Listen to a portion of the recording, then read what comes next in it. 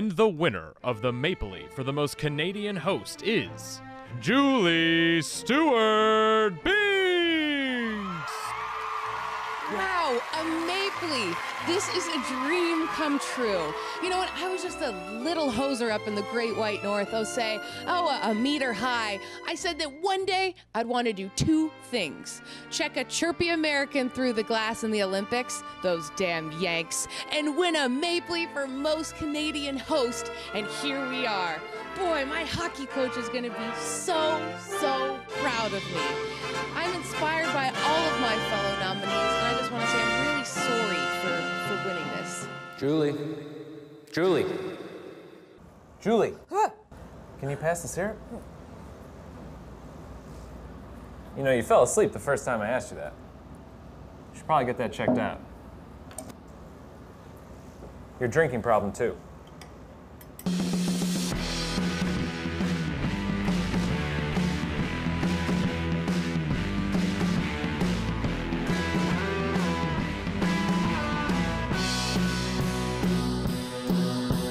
Welcome on in to Call It a Night, the sports show that thinks the college football national championship should be on a Saturday. No brainer.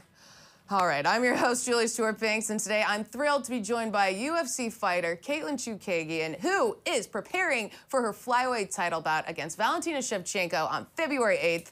Blonde Fighter, as she's known on social media, owns a career record of 13-2-0 with 2 knockouts and a submission. Katlyn was a 2-division champion in Cage Fury Fighting Championship, and now she's 3 weeks out from her first UFC title shot. Katlyn, thank you so much for being with us here on the show today. We know you're super busy. You actually had a day off today, but how is prep going for the big fight? It's going really well. Just kind of, I'm in the same routine. I do the same thing every fight camp. It's kind of like, you know, by now I'm just so used to it, and I just go through the motions, do it all. But yeah, today's my day off, so I'm enjoying it. Getting to do like normal things and not get punched in the face for a day is nice. Well, you don't know yet because you know I play hockey, so I'm gonna test out my fighting against you. It should not go very well for me. We're gonna chat more about Katlyn's career, wanting to be a cheerleader when she was younger, and play a game of Fight, Marry, Kill. But first, let's dive into tonight's headlines.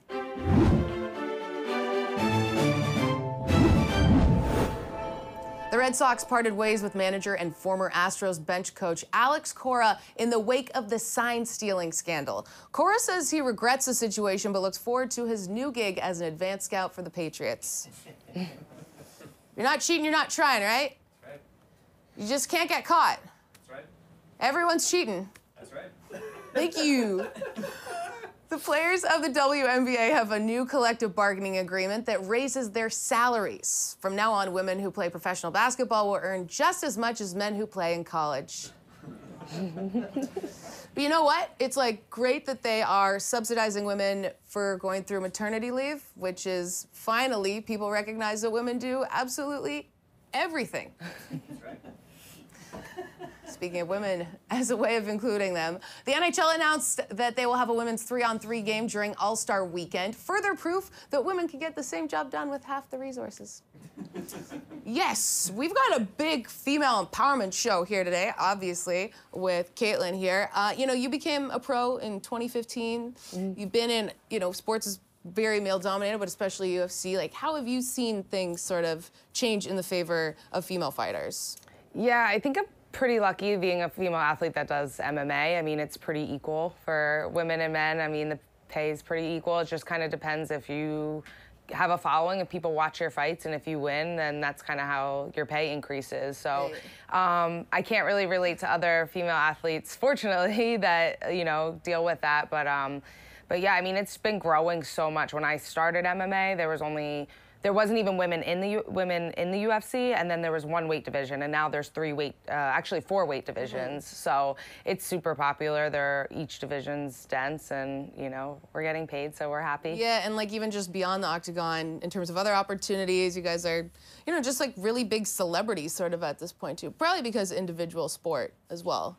Yeah, I think being MMA being an individual sport, you can kind of show your personality a little bit more. It's not, you know, and not to mention we're not like covered in gear and everything. You can see our faces, and you know, you can hear us talk and everything. So yeah, it's a good sport to be in. Yeah, because even the NHL, speaking of covering faces, like no one cares about hockey in America. That's another topic. A Knicks fan won $1,000 worth of lottery scratchers after hitting a half-court shot from which he only got to keep $570. Another classic Knicks investment, getting only half of what you expect. It's actually more money than you would expect. You'd expect zero as like a Knicks fan. It's like they suck. So.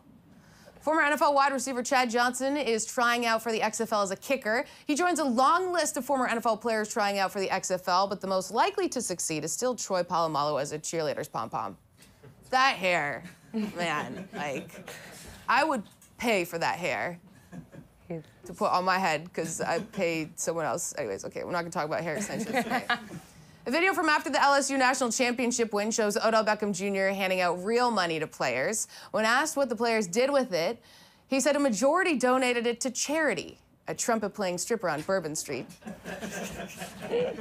But the wild part is that these players, you know, are getting in trouble for taking some of this money. Some of them not student athletes anymore, by the way, but that coaches like Coach O and Dabo Swinney are getting $1 million bonus together. It's just like inequality that only women can understand. All right, that's it for tonight's headlines and print it. We've got an awesome show for you folks today. We're gonna take our first time out on the program, but when we return, we'll find out what it's like to crush skulls next.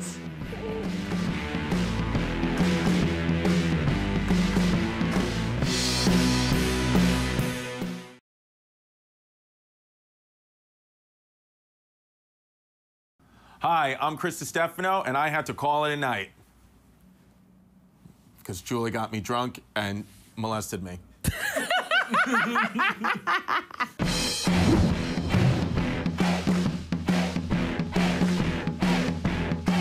Welcome back, kiddies, to Call It a Night. I'm JSP, and we've got UFC fighter Katlyn Chookagian getting ready for her flyweight title bout against Valentina Shevchenko, UFC 247, February 8th. Katlyn, we were talking before, when you found out that you're going to be fighting in this title bout, what are sort of like 2 or 3 things that would surprise us about like getting ready just to enter that octagon?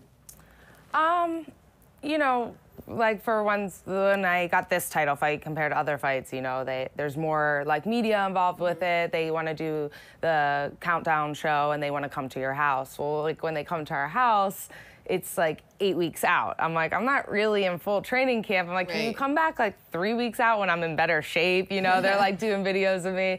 And then like, you know, we had all our Christmas decorations in the house and they had to like position us other ways because they're, you know, when they play it the first week of February, they don't want to see all the Christmas decorations. So just a couple of the media stuff is a little bit different. But as far as training, like, you know, I'm pretty much like an OCD of my training schedule. I do everything the same. So if I'm feeling like kind of tired on a certain day, I'm not like, wait, what's wrong? Am I not in shape? I know, like, all right, by this session and this time during the week, I'm usually a little bit tired. So other than like a few of the media stuff, everything's pretty much the same. Yeah, you said it's kind of like almost like plug and play. Like, you know what you have to do. Everything is very regimented. How do you get yourself up on days when you're like, I feel completely beat down?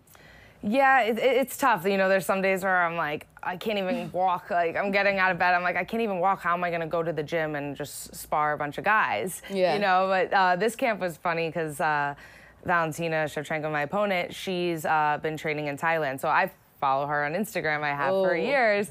So, like, with the time difference, when I wake up early in the morning, she posts like every day and I see all her training posts. So I'm like, oh, she trained. It's like, you know, it's like 6 in the morning and I see she trained. So I'm like, oh, okay, all right, I gotta train. I feel like she beat me to it, even though it's just the time difference. Yeah. She's in Thailand, but yeah, that's been a little extra motivating. That's awesome. I didn't even really think about, like, you can use Instagram and social media to say, oh my gosh, this is what she's working on right now, or like, this is what's going on. Do you take like any kind of insight and knowledge from that to what you're working on? I try not to, because I know for me personally, like, I don't post like all my good stuff Yeah, on, yeah. you know, like I'll post like some flashy stuff that looks cool, but like I won't post all of my stuff. I also don't post like all of my training sessions. Yeah. So someone might think like, oh, she just went for a run today, but really I went for a run. I did sparring, I did get in their head, jiu-jitsu, you know. So, but yeah, like that's how it is now. You follow all the fighters, and then all of a sudden you're fighting them, and you're like, wait, should I not look at their stuff? Right. Should I not? You know? And I'm like, now I'm like, all right, she's got like millions of followers, or she's not gonna notice if I do. I'm like, I'm looking at her stuff. Yeah, I know, because like it's like if you have an ex or someone, I'm like, I'm gonna post this photo because I know you're gonna see it. Do you ever do that? Being like, I know she's gonna see this. Sometimes you kind of want it, or you more like, I don't post stuff that I don't want them to see. Yeah, it's like, oh, she's silent right now. Like something's going on I don't know about. That's so fascinating. I hadn't thought about that angle. You know, for flyweight, you have to be 125 pounds. We're, you know, we were being told that cutting weight to get to that point is so challenging. Like, how do you do that? Yeah, that's definitely, cutting weight is the worst part of fighting. Like, actually, you weigh in the day before, so it's almost like a relief. You weigh in and you get that over with, and you're like, okay, hard part's over. Now all I have to do is fight. Right. You know, people just think, how do you get in there and fight? It's like, that's not hard. It's the cutting weight that's hard, because it's just like physically draining. It's just, it never gets easier too. You know, you can get smarter with it, but you know, whether you have to cut 2 pounds or 12 pounds, it sucks. And so like, how come you don't just like try to stay, like how come there's always that up and down of cutting and then building back up and like this fluctuation? Yeah, I mean, it would make sense to just fight at what you walk around at, so you don't have to, but it's kind of like no one does that, so if you do that, you're at a disadvantage. So, I mean, some other organizations are trying to implement like different weight cutting techniques where they test your hydration levels, so you can't be dehydrated when you weigh in, and that's one way to kind of fix the problem. But we'll talk more about it later, because like I just, you know, it's like New Year's, and like would love to figure out how to cut weight like fast. Yeah. Okay, but you, when you were younger, your parent, you want to be a cheerleader, but your parents were like, no, we don't want you cheering, we want you like playing sports. How do they feel about you being like a UFC fighter now? Yeah, they love it. I mean, I remember when my brother would play midget football, I was like, I want to do cheerleading and stuff, and my mom was always like, you can do any sport you want, it doesn't matter, but you have to do a sport for yourself, where she thought cheerleading was like a sport for people playing sports. And I never really like understood it and stuff, and now it's kind of cool, because then now I'm fighting for the world title in the UFC, and maybe if I was doing cheerleading, it would be like totally different. For the world title. Yeah. But and you know, you have such a nice positive demeanor, and no one would assume just that you're like a UFC fighter and you like crush people's skulls. But what is it like when you have someone right in front of you and you know you could literally send them to the hospital? Like, what's going through your mind? It's amazing. I mean, people always say, they're like, I can't believe you're a fighter, and I'm like the least confrontational person, but just kind of knowing, like sometimes I think if I'm like in a public situation where someone's like annoying me or being like a jerk, I can be like, I just say to myself, I'm like, this doesn't bother me, because I know I could knock you out right now. That is so sweet. So then, like, what are some of the tips and tricks? Like, I love the mindset, like visualization, self-talk. What do you do, like, right before you're going into this octagon on February 8th? Like, what do you visualize or tell yourself? I just try to, compare, think about my training. I think if you prepare well, then the fight's gonna be easy. I mean, it's never like super easy, it's a fight, but I train so hard, and I train with really good people. So right before a fight, when I get nervous, I just kind of remind myself that, like, whoever I fight isn't gonna do anything that I haven't seen before. I do this every day. It's just like another day. I just try to stay focused and do everything that I worked on, and then it's easy. I'm not gonna be surprised. You're so calm about it. I feel like I'd be like, all right, like let's go kick some ass, like try to be like. I hope that I'm really glad that I just did that there. But like, do you get angry? I definitely don't get angry, and it's funny because, like, throughout the years when I'm on the UFC cards and you're in the warm-up room with a couple other fighters, and every fighter is completely different. I'll play some music, and I do my workout, and I get an intense workout, but there's some guys that are like full-on fighting in the back. Yeah. I'm like, I looked over my last fight, there was this guy was fighting, and he had his training partner there, and he was just like full-on fighting his training partner. And I felt so bad for his training partner. He was just taking it. He sat down on the bench. He was like, oh my gosh. Yeah. And meanwhile, I'm like, what is going on? Like, aren't you gonna get tired? And then some people just are like laying there sleeping, you know? But for the most part, I'm pretty calm. I don't think of it as like, oh my gosh, a fight, this person, I'm going to war. That's what everyone says. Like, I'm going to war. I'm like, I mean, we're just fighting. It's a sport. Wow. Very, like, composed. Like, not too high, not too low. We have to go soon, but, like, what is the biggest misconception you would say people have about UFC fighters? I think for UFC, right, that they're just, you know, that they're fighters, like, in the street. They want to fight everyone. They're angry. They're, you know, they're just really brawlic type people, and you know that's not the case. I think most of us fighters, we fight in the cage, so we don't want to do anything that has to do with that outside of the gym. Right. Want some White Claw, perhaps, yes, right? exactly. You know? No laws when you're drinking claws. Sponsorship potential, maybe? Let's see. Yeah. Now, thank you so much, Katlyn, for taking us through everything. After that, I'm ready to enter the octagon, I think. And after the break, we will do just that. Stay tuned to find out who Katlyn wants to fight, marry, or kill.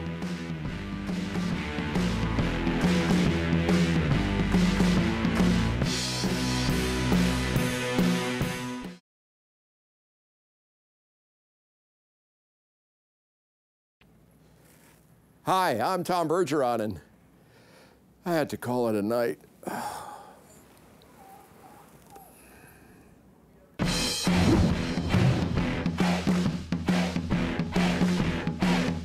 Hey guys, welcome on back. I'm JSB alongside UFC fighter Katlyn Chookagian, and we want to know what goes on inside the mind of a fighter.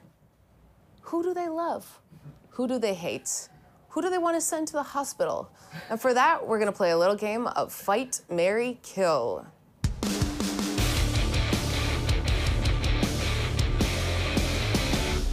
Wow, what a delightful graphic. You may have seen this game before, but in this version, we're going to present Katlyn with 3 choices on a particular topic and find out which one she would like to fight, whose ass she wants to kick, marry, who she loves, and kill, who do you want to be stricken from the earth. First up, Katlyn, NFL teams, New York Giants, Philadelphia Eagles, Washington. Who do you want to fight, marry, or kill? Okay, marry the Philadelphia Eagles. Yeah. Of course. I guess fight New York. Okay. Yeah. Okay. Yeah. I feel like, you know, most like Sunday nights when I go out for football, I kind of do that anyway. Okay. So Yeah. do that. And kill I don't really care. Let's just get no one cares. Get rid of them. No one likes that franchise, and you could really beat up on the Giants quite well. It'd be like a really good, easy fight. Yeah. Okay, next up, we've got who would you like to fight, marry, and kill of Joe Rogan, Ronda Rousey, and Chris Cyborg? Okay. I guess fight Ronda. I think that would be, you know, there's potential to make money, and I think that would be pretty easy. Yeah, you could just I think that'd be get her down in a couple seconds. Yeah. Kill Cyborg. Okay. Yeah, I don't need to be in the same house with her all the time. Oh, spicy. And definitely marry Joe Rogan. I'm a huge Joe Rogan fan. Oh, okay. Yeah. All right. Well, watch out, Chris Cyborg. You're gonna be killed. Okay, next up we have Michael B. Jordan, Sylvester Stallone, and Will Smith. All actors in fighting movies. Okay. I guess fight Michael B. Jordan. Ooh, that's tough. That's tough. Yeah, I feel like it's an easy fight. He's like a pretty boy. He's a pretty boy. He is. Marry Sylvester Stallone. Oh. Yeah. Daddy issues. No. And then, or Philadelphia Connection, yes. Yeah, and then kill Will Smith. Kill Will Smith? I know. I don't really like want, if I have to pick, yeah. I mean, he doesn't really. He doesn't really do anything. Yeah, he's there. Just there. Like, yeah, all right, well. We wouldn't notice. Okay, moving on, we've got, who would you like to fight, marry, kill of French Bulldog, a French press, or French fries? Okay. This is a real tough one. All right, I have a French Bulldog. I'm obsessed with them. Yeah, I'm trying to get another one. I almost got another one last week, but we figured let's wait till after the fight. Yeah. But marry French Bulldog. I don't know if you're allowed to do that, but.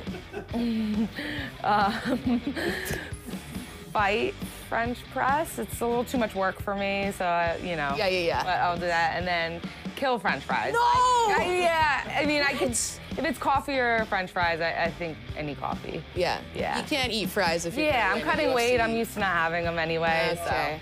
Unlike our show, who just eats French fries all the time. That's why we're not competing for a title. Okay, moving on. Next one, we've got who do you want to fight, marry, kill with people with AirPods, people with Pelotons, and people who only shop at Whole Foods. Okay. I want to make fun of people with the AirPods, but that's me. So I guess marry AirPods because unfortunately, that's me right now. Oh. Well, I love AirPods, but we got a bad scoop, I think. We heard that you weren't a fan of AirPods. Well, I don't know. You've changed your tune. I changed my mind once I used them and I realized how convenient they are. They're so yeah, good. I was a hater and now I'm on board. Yeah. Kill Peloton, I guess.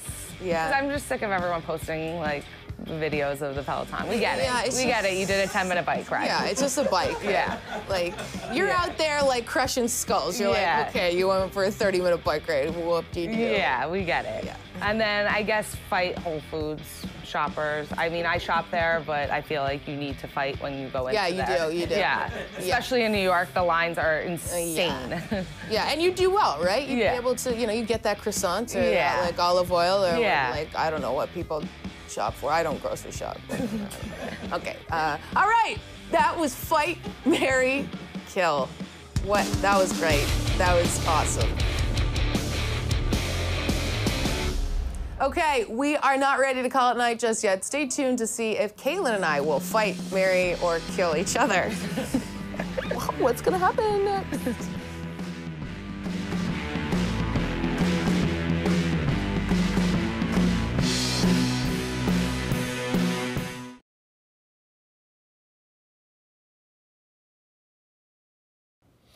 Hi, I'm Dave Hill, and I had to call it a night.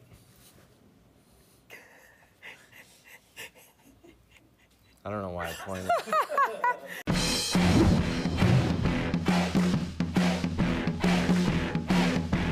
We're cruising along here on Call It a Night, but before we do just that, make sure you follow us for exclusive content like more knockouts with Katlyn at Fubo Sports on Twitter, and you can also find full episodes of all Fubo Sports Network shows for a limited time only if you subscribe to our Fubo Sports YouTube channel. And of course, don't forget you can stream us free 24/7 at fubosportsnetwork.com. Katlyn, thank you so much for coming in here, talking to us about the ins and outs of UFC and getting ready for your flyweight title fight against Valentina Shevchenko. UFC 247, February 8th. Tune in. We're Team Katlyn, obviously. Just a little insight. What kind of fighter do you think I'd be like? I think you'd be a very entertaining fighter. I feel like you would have a good mix of ground and striking. Ah, okay. Yeah, I feel like you might be a fan of like the overhands. Okay, yeah. Like kind of like the wild punches. Wild punches, Yeah, just freaking Yeah. flailing everywhere like Yeah. that. Okay, and then I told you I play hockey. What do you think would be something I could bring to the rink, like if you were coaching me? I think you could bring in like maybe some knees, clinch work, like where you grab them and in tight, and because I feel like you could sneak a knee in without people seeing. Because then I feel like put my stick kind of like under my arm and just grab, throw the stick and just grab a knee. Yeah, they won't with the expect stick, that. throw it, and then get the helmet and just crush it into my knees. Yeah, I feel like they won't expect that. They definitely will not expect that. And then I will be taken out of the league for the rest of my life. But I will be a badass, just like Katlyn. Thank you so much for joining us here today. Make sure you watch her fight February 8th, Houston, UFC 247. And you got to fight for your right to party, folks. And that means Friday at 8 p.m., we've got a fresh order of Drinks with Binks, where we sit down with Zab Judah and Mita Leacock from Boxer Wives. A big fighting show we got here today, folks. But until then, whoever you may call your night, make sure it's a good one.